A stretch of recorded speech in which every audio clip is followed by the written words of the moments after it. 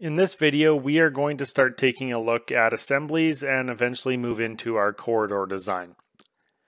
Now, assemblies help us define the road cross-section. Now, what do I mean by road cross-section? If we took a backhoe and dug across a road, straight across the road, what does that road look like from viewing it from that side, from within the hole? Now, I have a picture of a road here. In the middle here, we have the center line. So this is the middle of the road, and in Canada, most parts of the world, this will be the high point of the road. On one side, we have a travel lane. So this is where you drive. And on the other side, again, is the travel lane. These are usually the same width. Outside of the travel lane, we have what's called a shoulder. I'll just label it with an S here. And on this side, we have a shoulder as well. Now, we could have more than one travel lane. We could have 2, 3, 4 travel lanes on each side. And of course, if that happens, the configuration of the road, where the high point is, where they're split, will be different depending on the road. Outside of the shoulder, we have a ditch. Or it could be a curb and gutter, or it could be some other object to divert the water. So we will have a ditch. And beyond the ditch, wherever our road finishes its design, wherever the design goes and touches existing ground, we call daylight. So this will be the very outer extent of our road. On this side as well, this one just goes down the hill, but we could have a ditch on this side as well with daylight on the opposite end. So when I use the word daylight, I mean the very outer edges of the road design. This will be the extent limit of your project on the outside. We'll have a ditch on the inside or curb and gutter, depending if you're in the city or out in a rural road. We'll have a rolled shoulder, we'll have travel lanes, and that is how we're going to define our road. Now, before we can create a road, we need a few items in our drawing. We'll need an alignment. We'll need a profile with a design profile as well. So we can't attach our road to the existing ground.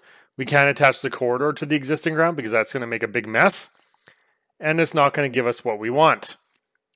I'm just going to freeze some of this stuff off here. And we're going to use this alignment from the previous drawing when we go to build it. So we have an alignment, we have a design ground, and we need an existing surface. We need something to follow along to compare our volumes to when we get into that aspect.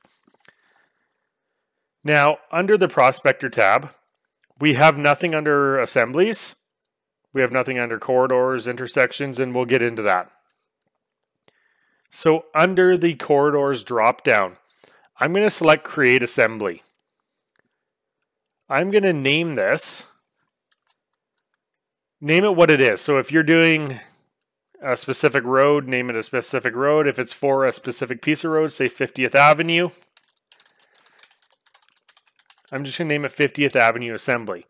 When we start getting into more complicated roads, we need to expand the right side. We need to expand the left side. We need to target things. Naming these definitely will help you. Assembly type. We have a couple different options here. An undivided crowned road. So an example of undivided would be this picture here. This road is not divided. Undivided planar road, which means the road is just 0%, it's flat on the top. Then we have a divided crowned road. So this would be two separate travel directions with a grass median in the middle of some kind. Divided planar road would be the same thing except flat. We have a railway and then we have other. For this example, we are going to just do an undivided crowned road. Our assembly style, our code set for an assembly or a code set for a corridor. I'm just going to use assembly. It's going to place it on a layer and hit OK. Now I'm going to click in my drawing and I'm going to make note of where I clicked, because as soon as we zoom out, you can see the assembly marker there. However, these are very easy to lose if you have a lot of things in your drawing. So I'm just going to draw a circle around it. But Civil 3D will zoom you into it, and we're left with a green line and a blue marker. Now, when we're talking about assembly, this blue marker, the blue circle, the very center of that circle will follow your alignment and your vertical profile. So this square dot is going to track along your alignment and profile. It is possible to inadvertently move these, so just be careful. Otherwise, you're going to mess your assembly up. Your design is going to be off a little bit, potentially a lot if you inadvertently move that. Also, if you look over in tool space now, we have a 50th Avenue assembly along with a baseline. So we've defined a center point and a center point only. That's not going to help us here. We need to start building these little pieces.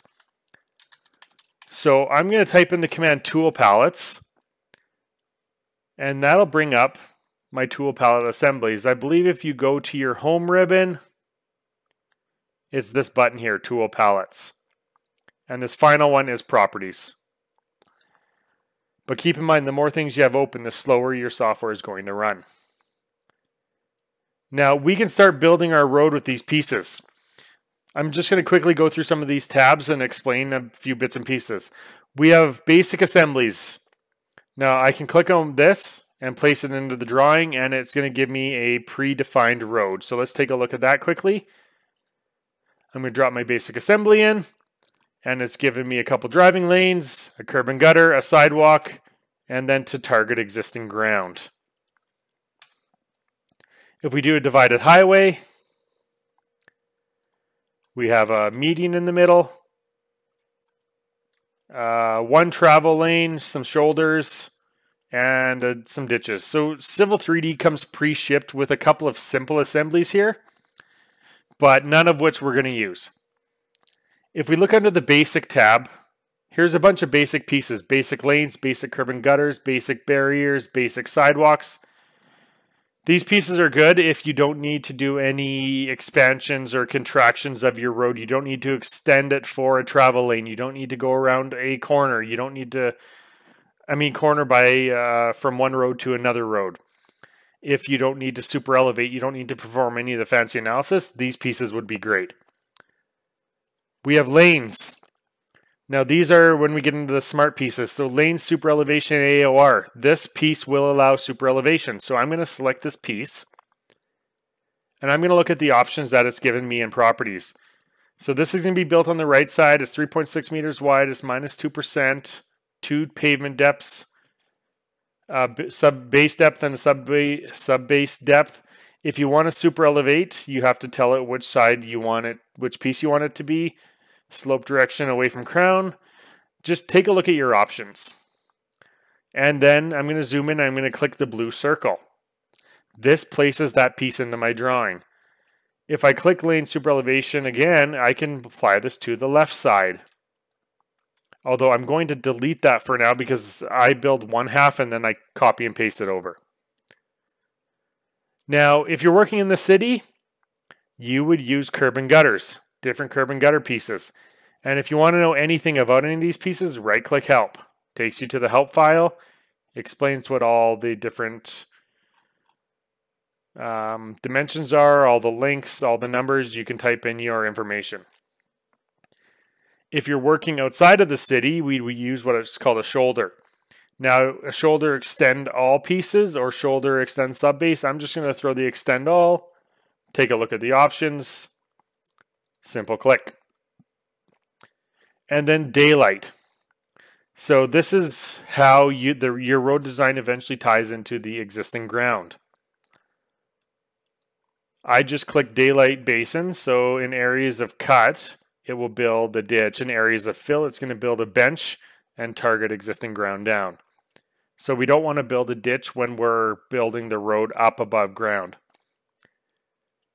And again, this is just a simple, quick assembly to show you how these pieces tend to work.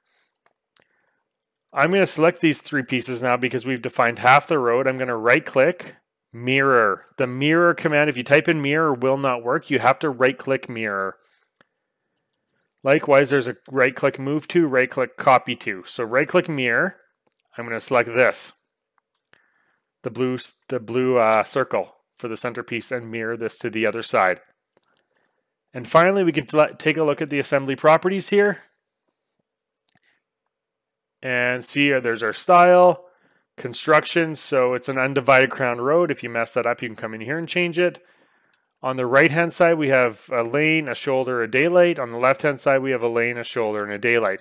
You can change the options in here as well. One final thing here, there has been a bug within Civil 3D when you go to put a piece in. So if I say I click lanes, it won't allow me to type anything in this properties window. As soon as I click in here, I'll get about a millisecond to type something in, and then it will kick me out of the properties window. And it seems to come and go. However, put the piece in with the default information, right click sub-assembly properties. You can even go in that way and change the information in this window right here, and it will update. So again, that was a quick run through of creating a simple assembly. You may have to create more than one. In the next video, we're going to be applying this to a corridor.